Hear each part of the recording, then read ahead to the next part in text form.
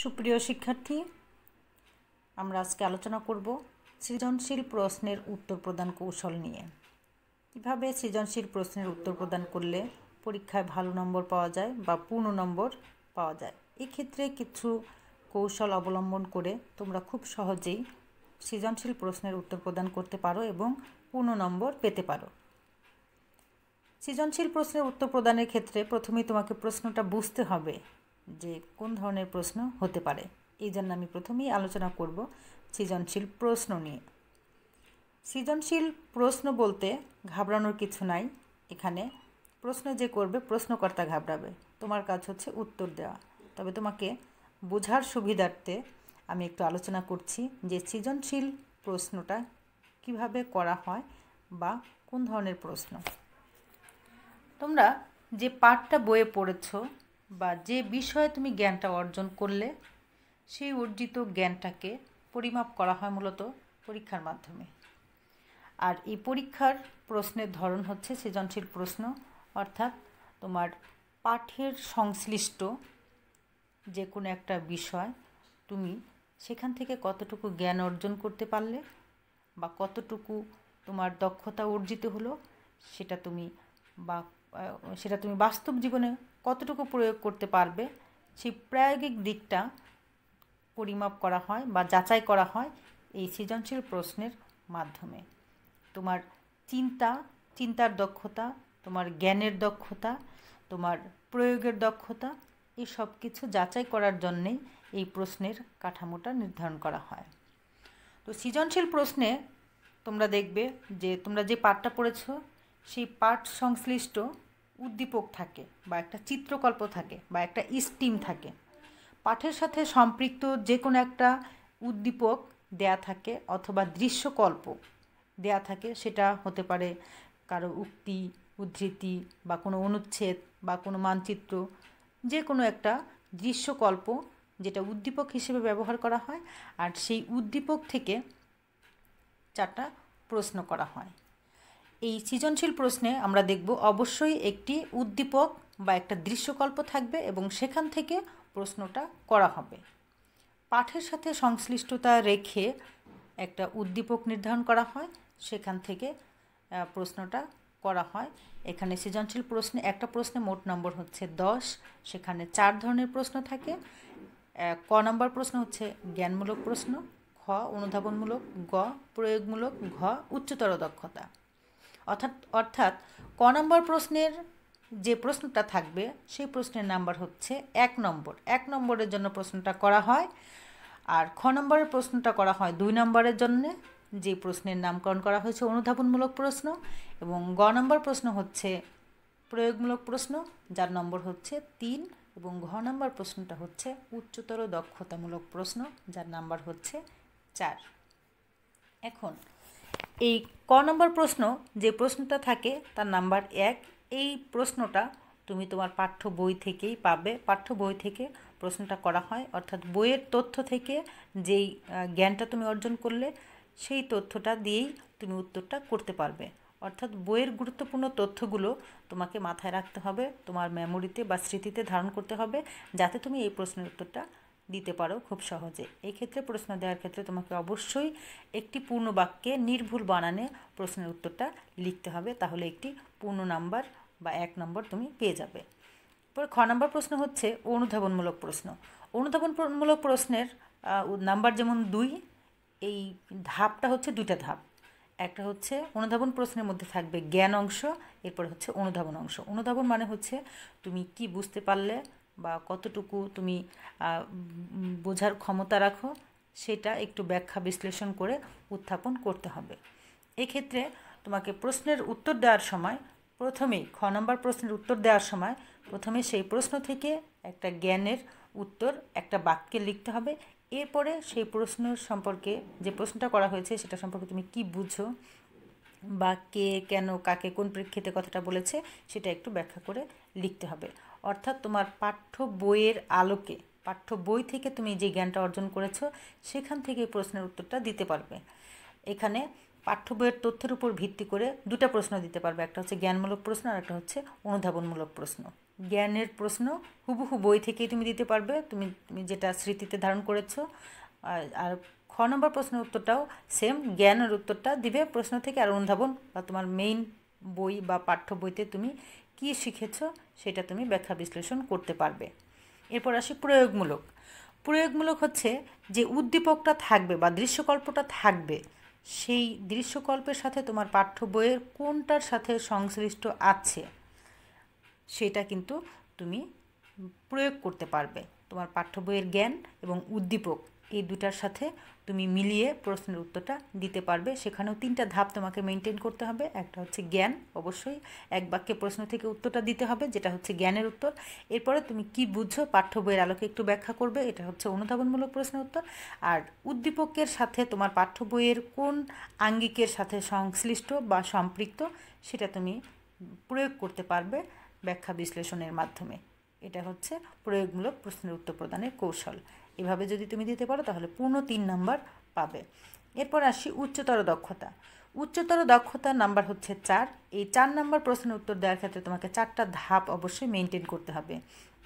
একটা হচ্ছে জ্ঞান, জ্ঞানমূলক, অনুধাবন, প্রয়োগ, উচ্চতর দক্ষতা। অর্থাৎ এই উচ্চতর দক্ষতা প্রশ্নের উত্তর দেওয়ার ক্ষেত্রে তোমাকে প্রথমে জ্ঞানের উত্তরটা আনতে হবে, এরপরে তোমাকে একটু ব্যাখ্যা বিশ্লেষণ করে লিখতে হবে, এরপরে উদ্দীপকের আলোকে প্রয়োগ করতে হবে, এরপর তোমার নিজের মন্তব্য ব্যাখ্যা বিশ্লেষণ করে দেখাবে যে তুমি কতটুকু জ্ঞান অর্জন করেছো। এটা তোমার উচ্চতর দক্ষতা।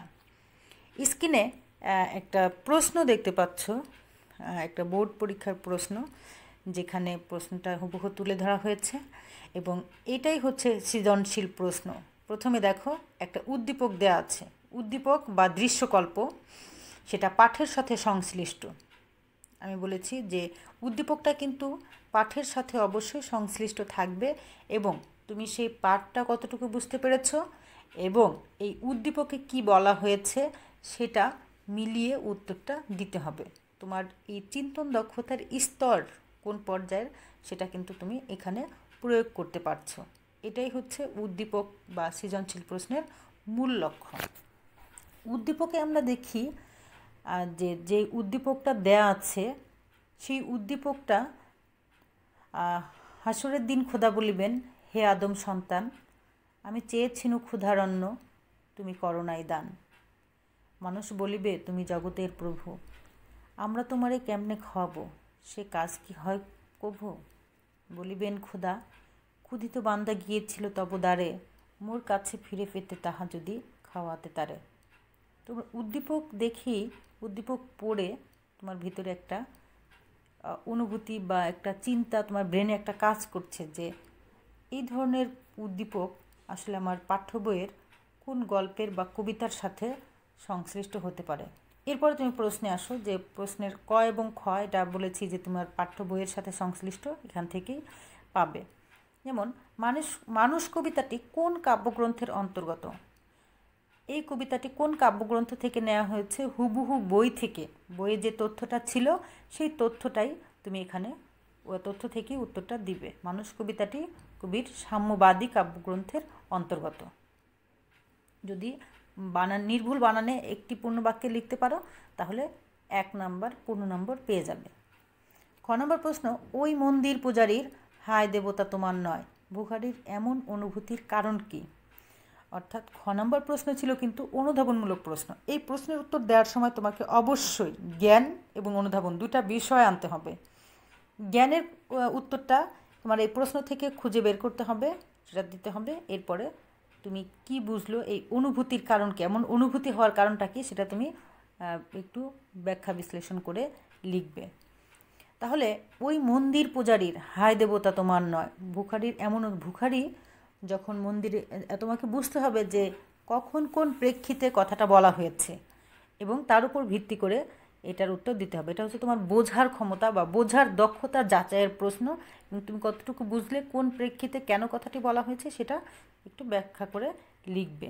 তাহলে তুমি লিখতে পারো এখানে ওই মন্দির পূজারীর হায় দেবতা তোমার নয়।